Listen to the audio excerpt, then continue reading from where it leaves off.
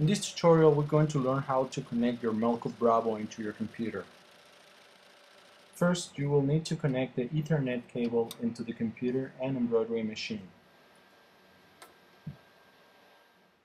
After you have correctly connected your machine and installed Amaya OS Lite, you will need to follow these steps.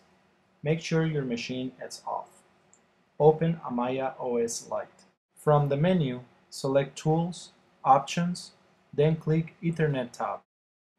Checkmark Force Download.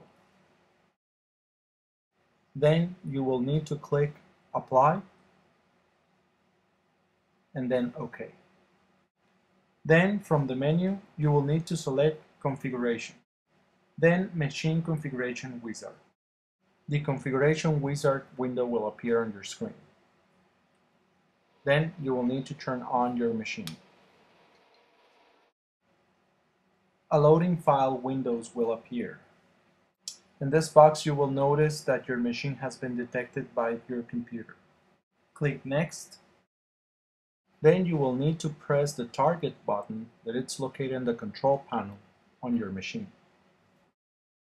You will notice that the serial number of the machine will appear on the screen.